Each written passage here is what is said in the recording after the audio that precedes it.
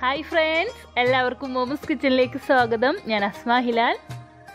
ഇന്നൊരു special drink recipe ആയിട്ടാണ് വന്നിട്ടുള്ളത്. ഫ്രൂട്ട് സർബത്ത്. നോമ്പുതുറ സമയത്തൊക്കെ തയ്യാറാക്കാൻ പറ്റിയിട്ടുള്ള നല്ലൊരു ഡ്രിങ്കാണ്. വിശപ്പും ദാഹവും ക്ഷീണമൊക്കെ മാറിക്കിട്ടും. നല്ല ടേസ്റ്റാണ് ഇത് കഴിക്കാനായിട്ട്. അപ്പോൾ ഇതെങ്ങനെ തയ്യാറാക്കുന്നതെന്നും ഇതിൻ്റെ ഇൻഗ്രീഡിയൻസ് എന്തെല്ലാമെന്നും നോക്കാം.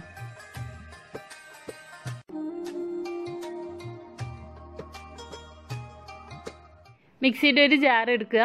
അതിലേക്ക് 2 ചെറുപഴവും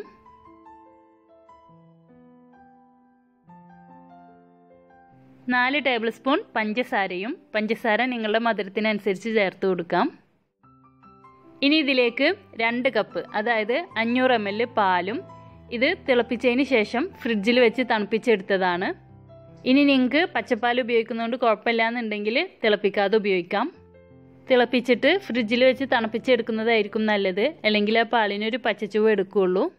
ഇനി ഇതെല്ലാം കൂടി നല്ലതുപോലെ ഒന്ന് അടിച്ചെടുക്കാം. ഇതിലത്തെ പഴമൊക്കെ നല്ലതുപോലെ അടിഞ്ഞു കിട്ടണം.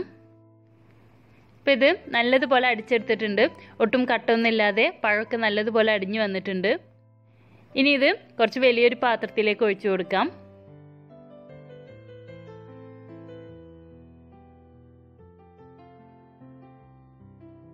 ഇനി ഇതിലേക്ക് 1 കപ്പ് നല്ലവണ്ണം തണുത്ത വെള്ളം കൂടി ചേർത്ത് കൊടുക്കാം.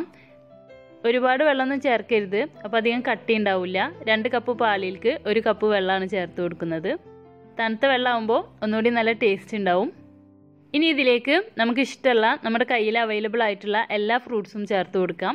ഞാനിതിലേക്ക് ഒരു മാങ്ങ തൊലി കളഞ്ഞതിന് ശേഷം ചെറുതായി അരിഞ്ഞതാണ്.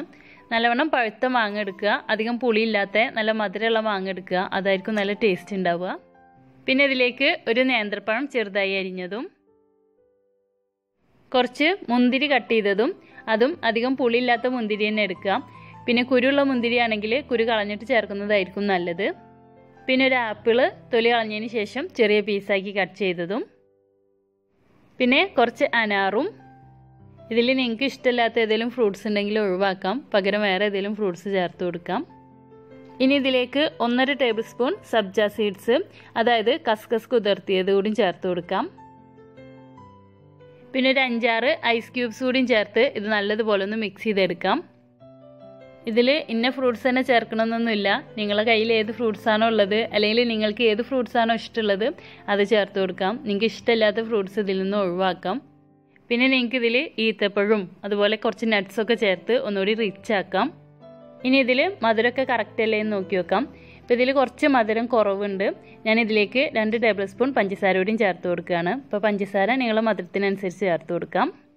പിന്നെ ഒന്നുകൂടിയും കളർഫുൾ ആവാൻ വേണ്ടി ഞാൻ ഇതിലേക്ക് ഒരു കഷ്ണം തണ്ണിമത്തൻ കുരുവൊക്കെ കളഞ്ഞതിന് ശേഷം ചെറിയ പീസാക്കി എടുത്തുകൂടിയും ചേർത്ത് കൊടുക്കുന്നുണ്ട്. ഇനി ഇതെല്ലാം കൂടി വീണ്ടും നല്ലതുപോലെ ഒന്ന് മിക്സ് ചെയ്തെടുക്കാം.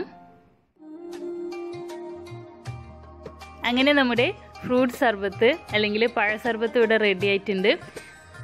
വളരെ ഈസിയാണ് ഇത് തയ്യാറാക്കാനായിട്ട്, നല്ല ടേസ്റ്റുമാണ്. ഇതൊരു ഗ്ലാസ് കുടിച്ചിട്ടുണ്ടെങ്കിൽ വിശപ്പും ദാഹമൊക്കെ മാറും. ഈ വേനൽക്കാലത്തും പിന്നെ നോമ്പ് തുറന്ന സമയത്തൊക്കെ കുടിക്കാൻ പറ്റിയിട്ടുള്ള നല്ലൊരു ഡ്രിങ്കാണ്. ഒരു ഫ്രൂട്ട് സലാഡൊക്കെ കഴിച്ചൊരു ഫീലാണ്. അപ്പോൾ എല്ലാവരും ഒന്ന് ട്രൈ ചെയ്ത് നോക്കിയിട്ട് ഫീഡ്ബാക്കൊക്കെ അറിയിക്കുക. പിന്നെ വീഡിയോ ഇഷ്ടമായിട്ടുണ്ടെങ്കിൽ ലൈക്ക് ചെയ്യാനും കമൻറ്റ് ചെയ്യാനും ഷെയർ ചെയ്യാനും മറക്കരുത്. ആരെങ്കിലും സബ്സ്ക്രൈബ് ചെയ്യാതെ കാണുന്നുണ്ടെങ്കിൽ സബ്സ്ക്രൈബ് ചെയ്ത് സപ്പോർട്ട് ചെയ്യുക. അപ്പോൾ ഇതുപോലത്തെ നല്ല നല്ല റെസിപ്പികളുമായി വീണ്ടും കാണാം. അതുവരേക്കും ബൈ. Thank you.